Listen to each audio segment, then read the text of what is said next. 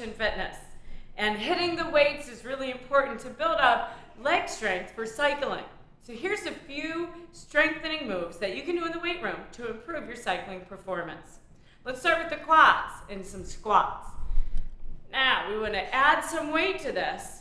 Keep our feet about shoulder distance apart.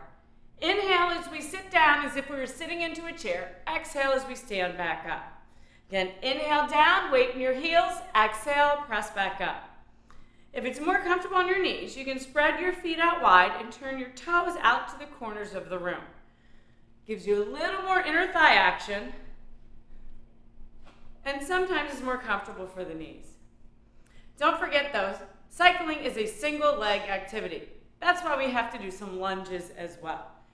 A reverse lunge, starting with the right leg and then the left. Keep your shoulders over your hips, your chin up, and bend both knees, trying to create a 90-degree bend at the hip and the knee.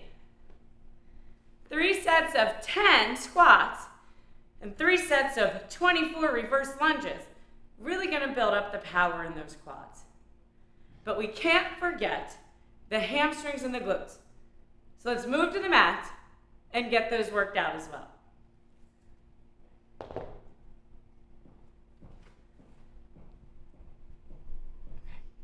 Onto your back, and then extend the left leg up to the ceiling.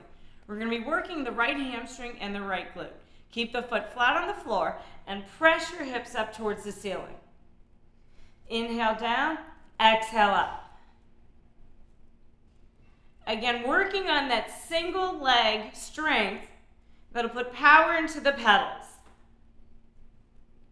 After a set of 10, switch sides.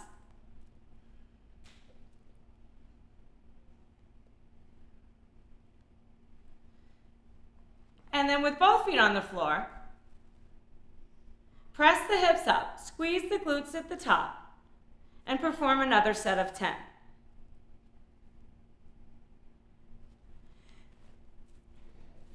Once again, make sure you're supporting yourself on the road by doing the work in the weight room.